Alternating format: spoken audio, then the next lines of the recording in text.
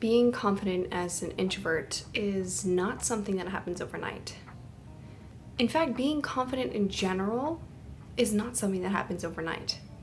I do feel like I am someone who is well versed in this topic and someone who can speak on this topic. And not because I consider myself this extremely confident person, but because I'm an introvert, because I have struggled with severe social anxiety, I know what it's like to be in that place where you want to be alone all the time, where you don't feel like the world knows you or understands you. And now I've gotten to a place where I do feel that way. I do feel like I can be understood, I can be myself, I can be vulnerable and uncomfortable around the people in my life.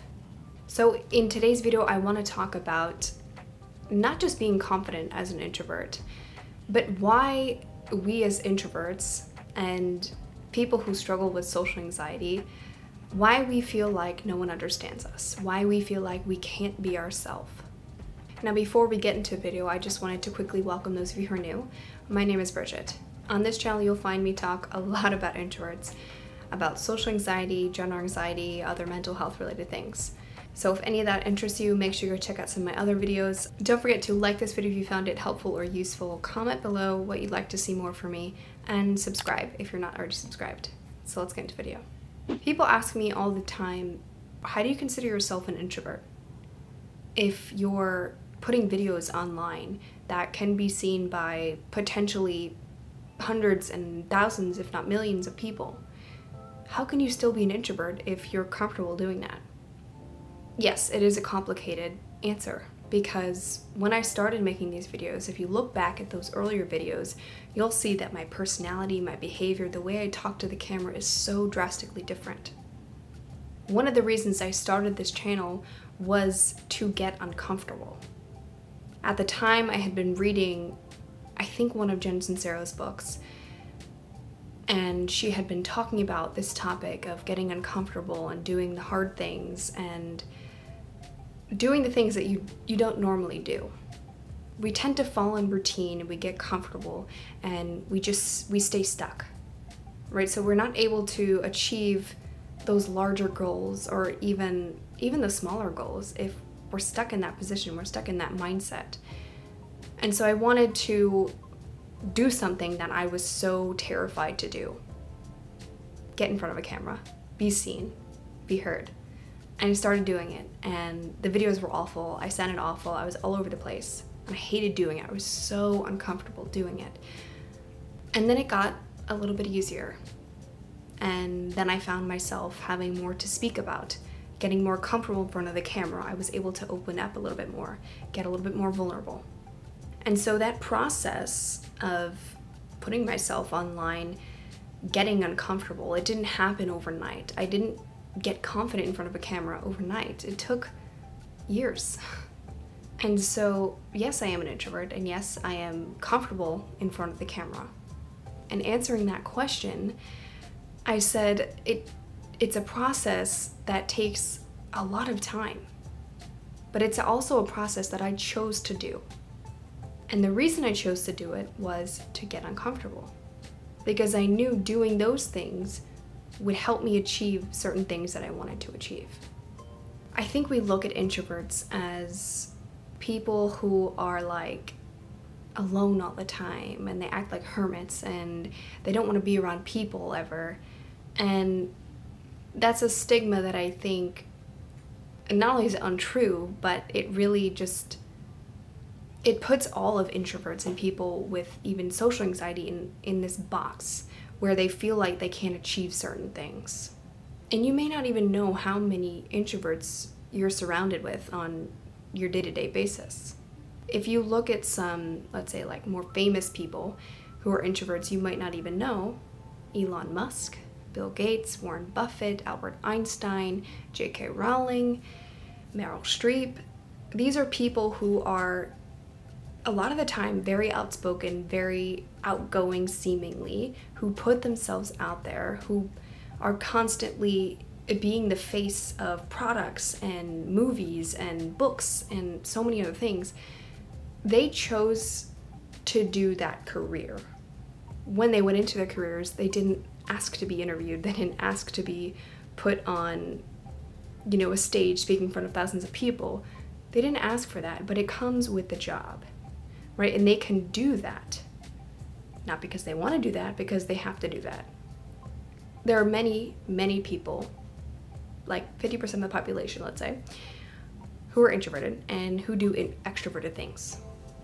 I think confidence with being an introvert comes with practice and knowing whether you're being true to yourself or whether you're putting yourself in that box.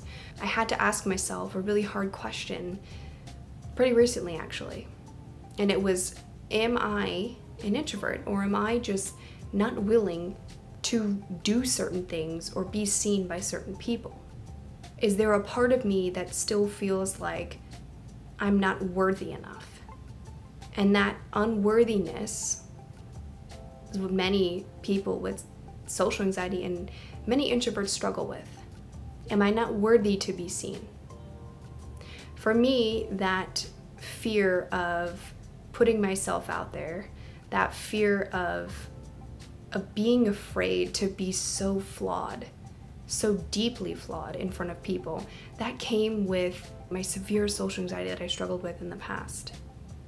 And so I asked myself that question because I think at certain times, especially a couple years ago, I mean, most of my life pretty much, I had been using this excuse that I'm just shy, I'm awkward, I'm introverted. And I would use that excuse so that I didn't have to put myself in those hard positions, so that I didn't have to confront people and show the bad parts of myself, the flawed parts of myself. And while doing that is comfortable, it's easy, you're living in that box, it's no way to live. It's not healthy, and it's not serving you or the people in your life. When I'm not my full self, when I'm not showing all the bad parts of myself, how can I expect myself to foster those really strong relationships? When you think about a really good relationship in your life, whether like you have a best friend or your siblings or your parents or whoever that you have a really strong relationship with, ask yourself, are you showing all the parts of yourself? And if it's a good relationship, you are showing all the parts of yourself, the good, the bad, the ugly, all of it. So when you're not showing the bad parts, you're not showing yourself, and you're always left with this feeling like, I will never be understood, I will never be known, and you'll live in this, not only this comfort zone, but this place where you'll never want to mess up or make a mistake, and you'll never learn anything, you'll never grow, you'll never change, you'll never achieve the things that you want to achieve. Those people that I listed in the beginning, they didn't get to that place of maybe not liking being in front of a crowd, but being able to get in front of a crowd and being super successful and having their goals achieved. They didn't get to that place without messing up and making a fool of themselves and getting uncomfortable being in front of crowds and socializing with people they don't want to necessarily socialize with. They did it by being vulnerable, by getting uncomfortable. I used to only like showing up to places or even just being around people when I looked my best, when I felt energized and not tired, when I was happy and fulfilled and felt like things were going right. And again, that's not healthy. I'm not showing all the parts of myself. I need to show up even when I feel like shit. I need to show up when I'm not happy and I look a mess, and you know, it's the ugly side of me. I need to show up when I am like that, because if I don't, in front of these people, in front of those relationships, they're never going to know who I really am. I think the thing with confidence is that people feel like you either have it or you don't. And maybe there are some of you who feel like you can learn it. Being able to be confident or even learning confidence is not like reading a book or watching a video and being able to replicate a certain task. It's like learning a new hobby, learning the piano or how to play basketball. It takes work, it takes practice, it takes showing up when you don't want to show up, doing it, making mistakes, failing over and over and over again. The only way you'll get confidence is when you've done it enough times. If you've done a particular task many, many, many times, you're like, okay, I got this, right? Whereas if you've never done something before, you're like, I don't know, I might mess up. That's confidence. It's when you show up when you don't want to, and you do it over and over again. And so being confident as an introvert is, again, asking yourself that question. Am I using this excuse? Am I using it as an excuse? Am I not doing the things I don't want to do? Am I staying stuck in this box? And it's hard. It's a hard question to ask yourself. If you want to be confident, regardless if you're an introvert or not, you have to get uncomfortable. You have to do the things you don't want to do. Just because you're an introvert doesn't mean you don't socialize, and you can't put yourself out there, and you can't show up even when you just want to be alone, because sometimes you have to show up when you don't want to be alone.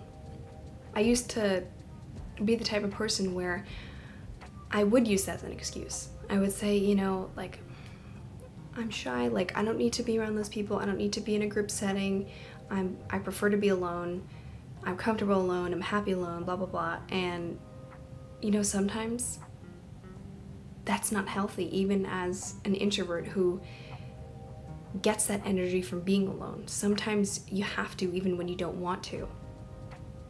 And it goes the same for extroverts even. Sometimes you have to be alone even when you don't want to be alone. We all need equal time to energize ourselves with being alone and energize ourselves with being with people. And if it's hard for you to get to that space, and if it's hard for you to be confident enough to get to that space, you need to start asking yourself those questions of whether you're hiding it because part of you feels unworthy. I asked myself that question many times. Talking to someone about it and getting the right resources when you do feel like you're in that place is so, so important. So confidence is hard, and it doesn't happen overnight. So that is all I have for you guys today. Thank you so much for watching this video. If you watched all the way through, I hope you guys enjoyed, got some use out of it as always, and I will see you next time.